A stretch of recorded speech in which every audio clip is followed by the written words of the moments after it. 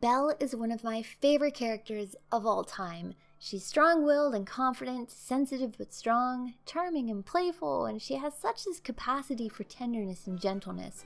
Paige O'Hara's performance of Belle is irreplaceable, and there was no way that Emma Watson could have recreated that. There are some certain scenes that the live-action movie altered, and the result is a character that is neither memorable or even very likable.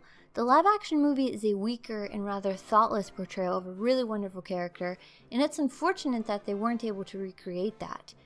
Now, these differences are subtle, and you may not even know them if you're not like me, who has seen the animated movie so many times, so they really stuck out to me. So I just want to go over some of the differences between the animated Belle and the live-action Belle.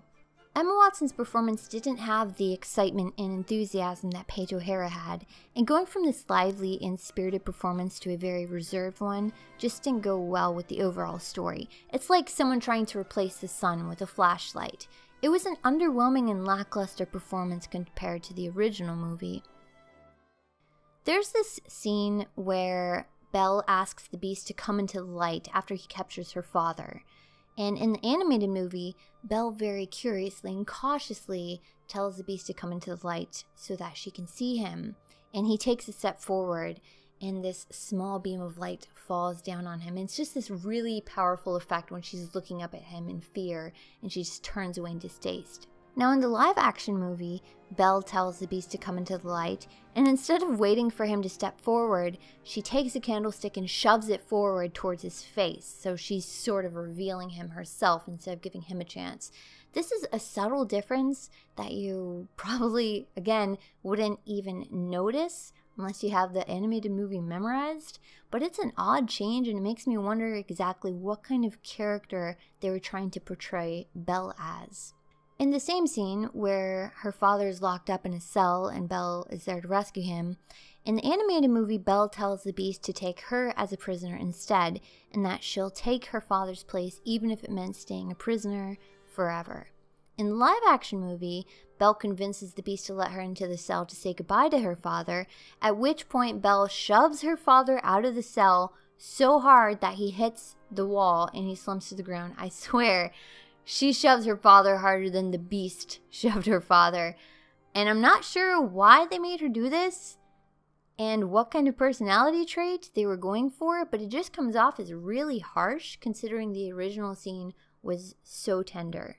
The next scene with another big character difference is where Belle tends to the Beast after he's been injured in a fight with wolves when he comes to rescue her in the forest. And this is such an important scene in the story. It's the first time that the two characters have this really raw and emotional exchange, and you see Belle's fiery disposition at play.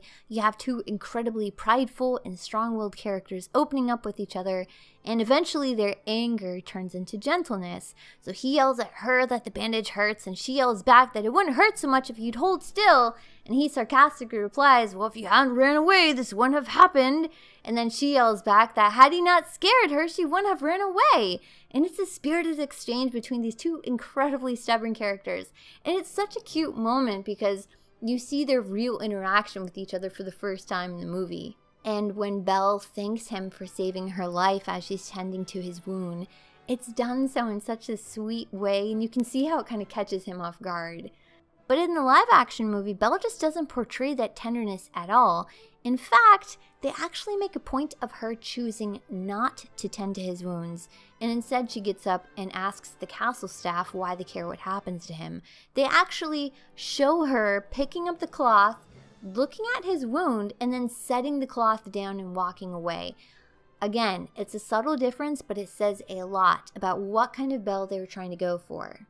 Now, there was a really weird scene that they invented for the live-action movie, and nothing like this is in the animated movie at all, and I'm not sure what the point of it was. So in this new movie, Belle was also an inventor in addition to being a bookworm. So she invents this barrel washing machine and starts washing clothes in the public pool, meanwhile teaching this little girl how to read a book while she waits for her clothes to wash. And so a male villager shows up and he says that one woman knowing how to read is one too many. And a female villager shows up and she replies, something needs to be done. after which they pour Belle's laundry out on the ground.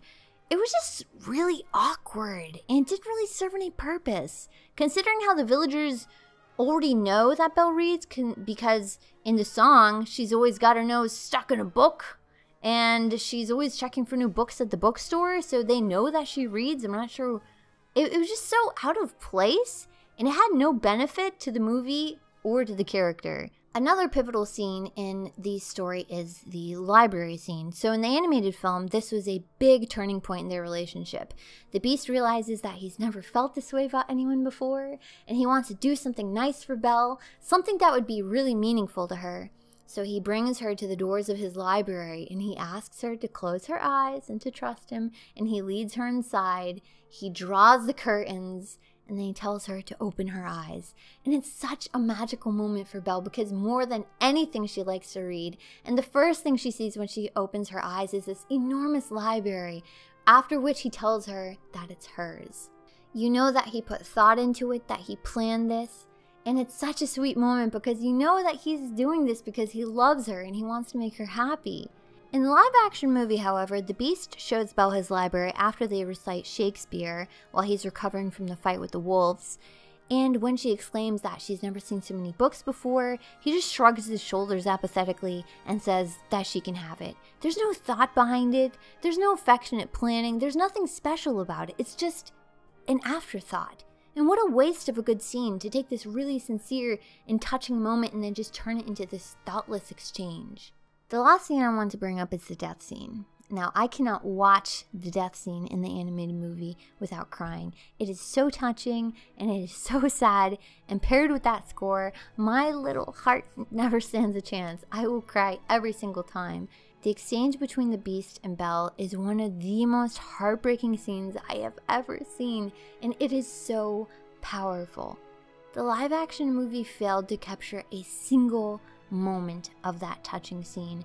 It's not even a long scene, but the live-action performance is so weak compared to the animated movie, and it completely misses that emotion. The animated movie allowed Belle and the Beast to have that moment without any interference. There were no jokes or input from the other characters. It's such a short scene, but it packs such a big punch right to the heartstrings. And the live-action movie muddies this scene with chatter from Lumiere and Cogsworth and Mrs. Potts and the other characters. It just sort of flops. The live-action movie performances are far underwhelming compared to the animated movie. It's a movie that's pretty to look at, but don't expect the heart and whimsy of the original film. Belle was already strong and confident, and she had that ability to be sensitive and tender, and that's what I love so much about her. She didn't have to be harsh, she didn't have to be severe or physically strong. It's really unfortunate that they tried to break away from that in the live-action movie. But really, there's nothing they could have even done to try and improve Belle.